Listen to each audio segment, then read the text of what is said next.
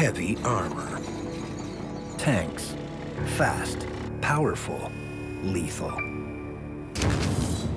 They are the armored fist of coalition forces. Modern tanks provide incredible direct fire support to infantry in battle. They have proven to be an invaluable tool in the arsenal of any military.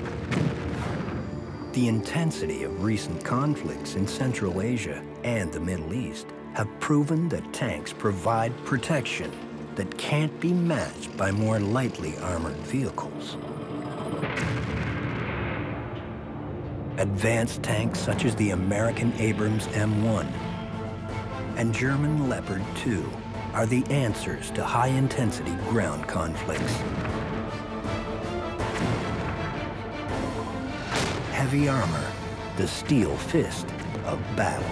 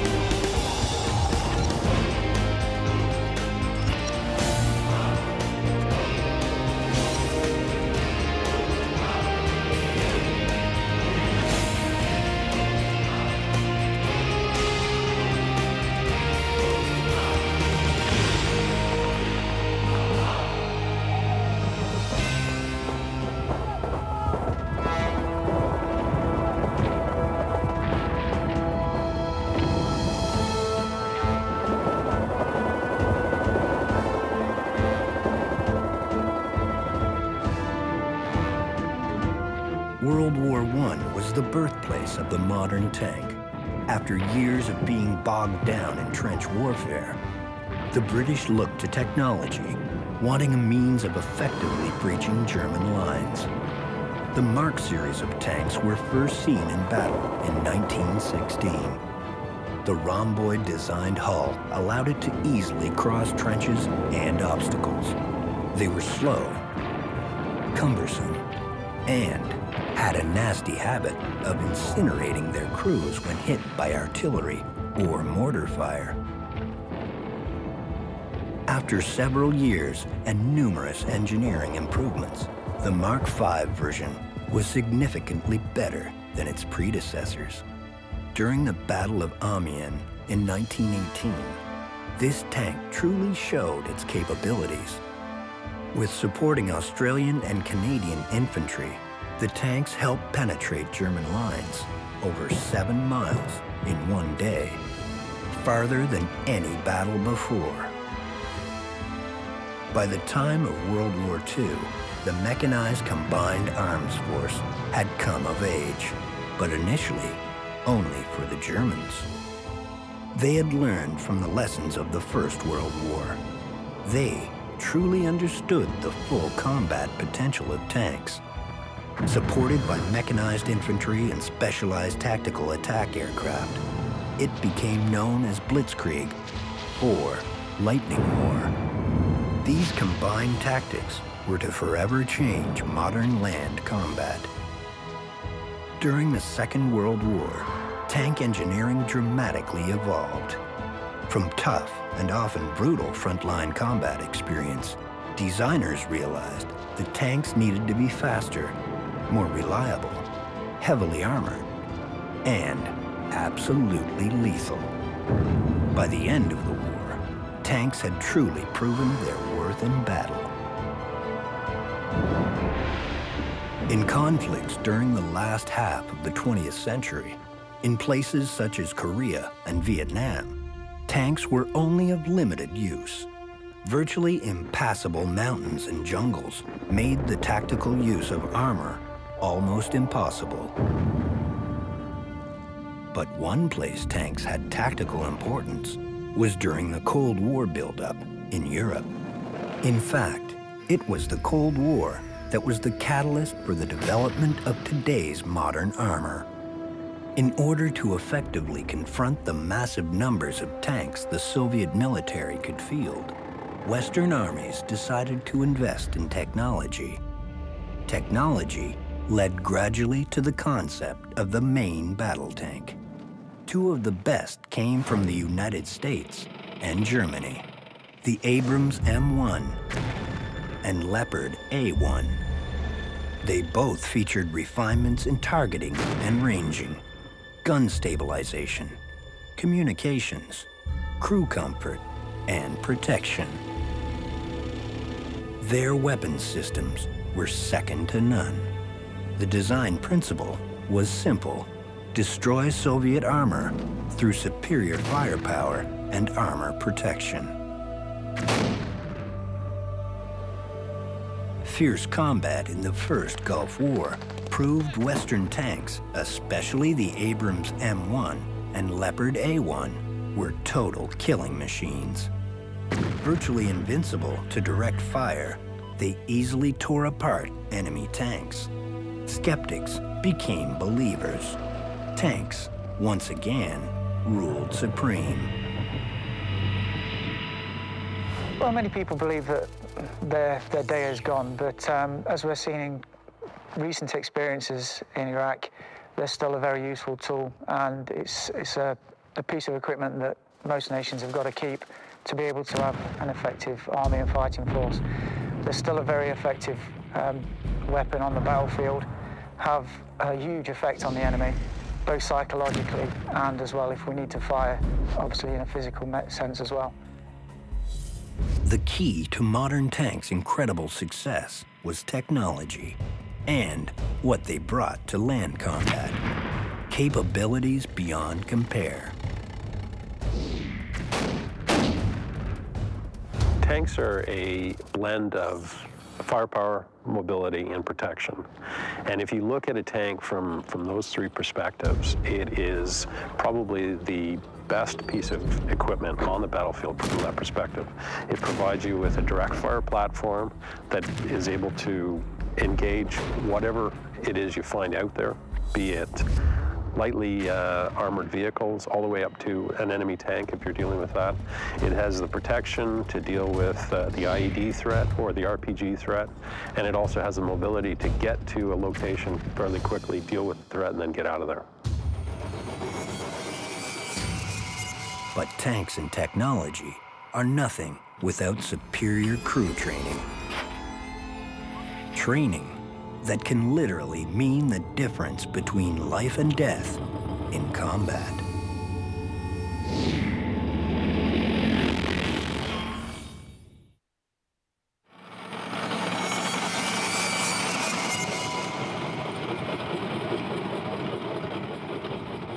The Abram M1 tank, weight 67 tons, crew 4, armor, CHOPM composite armor plate, primary armament, 120 millimeter M256 smoothbore cannon, secondary armament, 150 caliber M2 HB heavy machine gun, 2 M240 7.62 millimeter coaxial machine guns, engine Honeywell AGT 1500C multi-fuel turbine engine, capable of 1,500 horsepower. The latest version is the M1A2. It features improved Commander's Display Unit, forward-looking infrared, thermal binocular image unit, Gunner's primary sight, CITV electronic unit. All these features help tank commanders quickly identify and prioritize targets.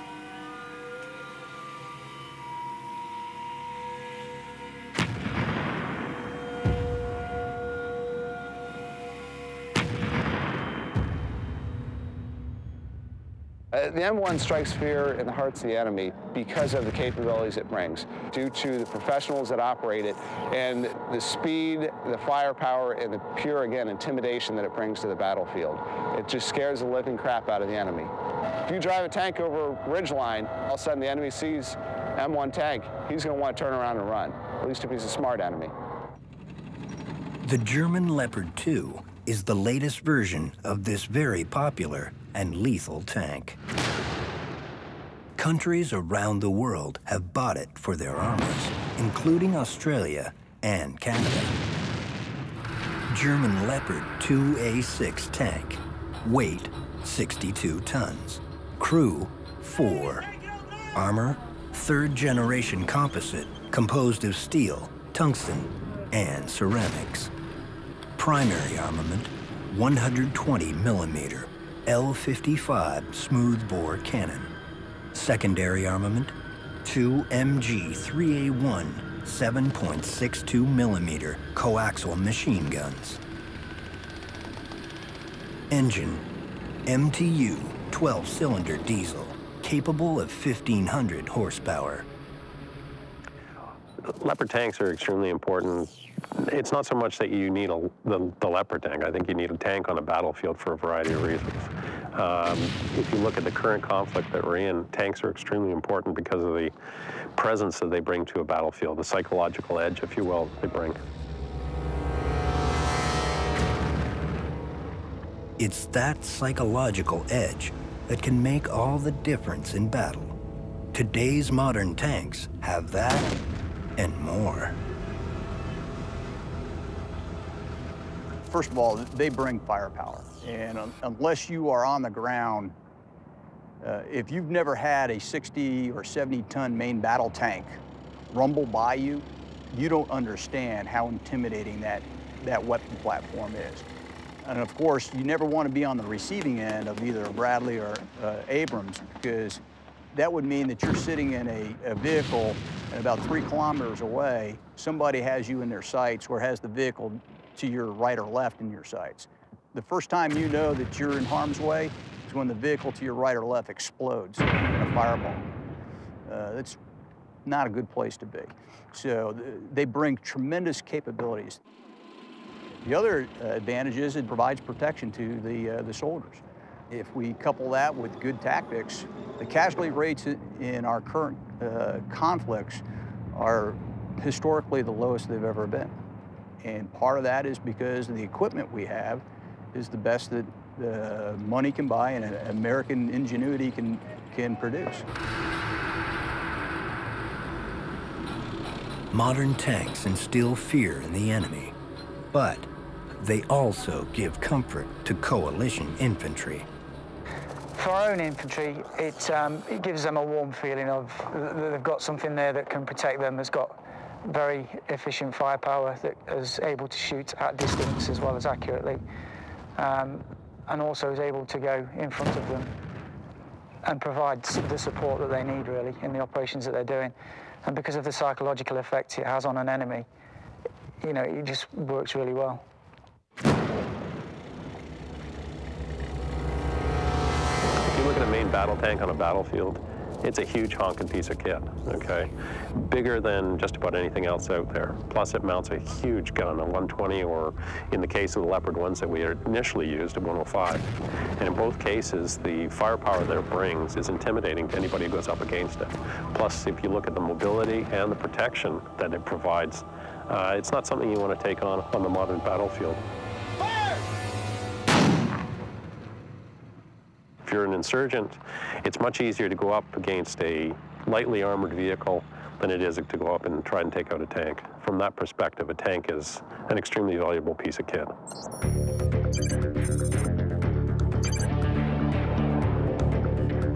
Fort Knox, Kentucky, current home of the U.S. Army Armor Center.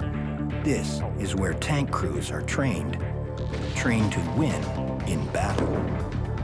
Major Tim Groves is in charge of training a new group of junior officers. Some of these officers will soon see combat. Currently, today we have Armor Second Lieutenants who will be out shooting their first tank gunnery.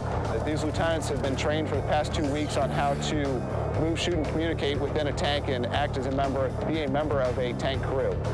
Today will be their first time ever firing live 120mm rounds downrange. So it's a hell of an experience for these guys today. As they build into their career, they'll soon be tank platoon leaders in charge of not just their tank, but 3 other tanks underneath them.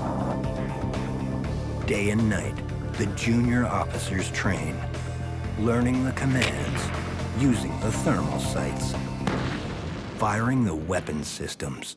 It's exhausting work, but it still has a special appeal. The appeal of being a tank commander, being on a tank, being a member of a tank platoon is, first of all, you're on 70 tons. What else would you want to face the enemy with? I mean, you can face the enemy on foot with just body armor, or do you want to go in on a tank with 70 tons of steel around you to protect you, and a 120mm main gun weapon, along with your 50 caliber weapon and several other 7.62 machine guns. The amount of firepower that you bring to the battlefield is just absolutely incredible. Plus, you're out riding around all day. The system here, the M1 series tank, it's like riding on a Cadillac. It's a great system, great tank to be on. Today's modern tanks are all about offensive and defensive power. But they have an Achilles heel, a weakness that can kill.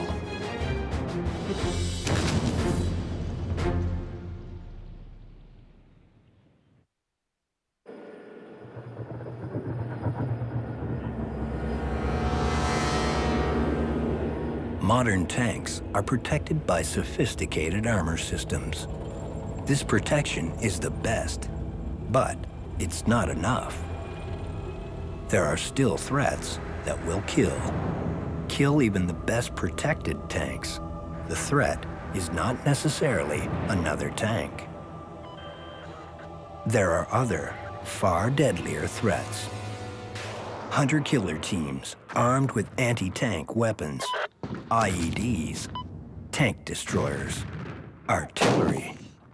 If you're looking at the current fight, then what you're dealing with is the IED threat, the improvised explosive device threat, anything from stacked anti-tank mines to improvised explosives on the side of the battlefield. That's predominantly your main threat, but you've also got the RPG threat, rocket-propelled grenades, and just about anything else that people want to try and throw at it. By far the most lethal anti-tank weapon system is aircraft. Just as in World War II, aircraft are the #1 danger to tanks. Today, there are purpose-built aircraft whose sole role is tank killing. Probably the best, the A-10 Thunderbolt, considered the deadliest anti-tank aircraft in the world.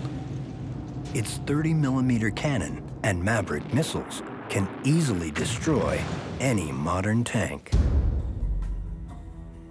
A-10 Thunderbolt, nickname Warthog, crew 1, engine 2 General Electric TF-34 turbofans, maximum speed 380 knots, armament 30mm cannon, 2 AIM-9 Sidewinder missiles, 8 AGM-65 Maverick missiles. In order to protect themselves from aircraft, tanks work in tandem with anti-aircraft resources. As well, they practice shooting down targets, such as helicopters. So how do tanks kill other tanks? It's the rounds fired from the 120mm gun that does all the destructive work. The primary tank-killing round fired by Coalition armor is the 120mm armor-piercing, fin-stabilized, discarding sabot tracer. The sabot round is much like an arrow, only this arrow is made of tungsten or depleted uranium. As the round is fired, the sabot, known as the shoe, falls off, and the fin-stabilized penetrator rod flies towards the target at over 3,500 miles per hour. The penetrator focuses its full force into a very small area, plowing straight through heavy armor.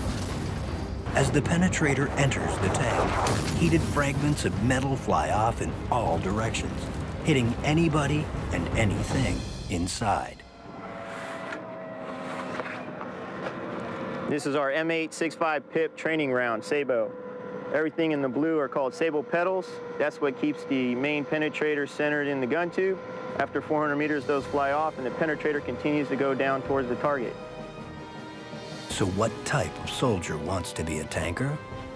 What does it take? I would say that your modern armored soldier is extremely proficient in terms of technology, dealing with new technologies that are being thrown at them. The Leopard tanks are an extremely technologically advanced tank. It takes a soldier with a high degree of intelligence, highly educated, to be able to deal with that. Plus, there's the aspects of the teamwork that is required, working together to maintain the 60-some-odd ton vehicle. That's a lot of work, and you have to have a motivated person who's part of your team in order to accomplish that successfully.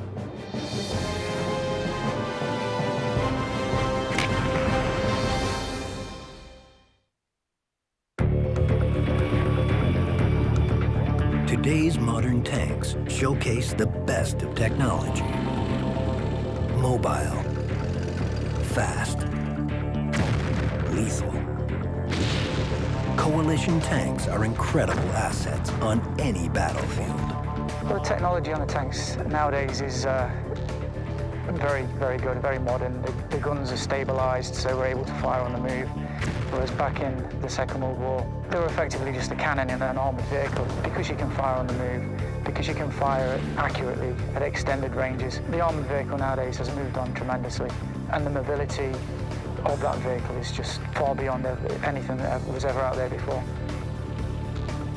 M1 series tank, most incredible vehicle out there to ride on and be in battle with. So you're with soldiers every day and you're building a team around the most incredible people in the world, United States Army soldiers, a member of the greatest team in the world. Tanks are still effective, and I'll use the way they're designed as an example of why they're so effective nowadays. And they're designed using firepower, protection and mobility in mind. And if a tank's designed with all those three things put together very well, then it's such an effective fighting machine that it's going to do its job wherever you put it, in whichever condition. Heavy armor, the steel fist of battle.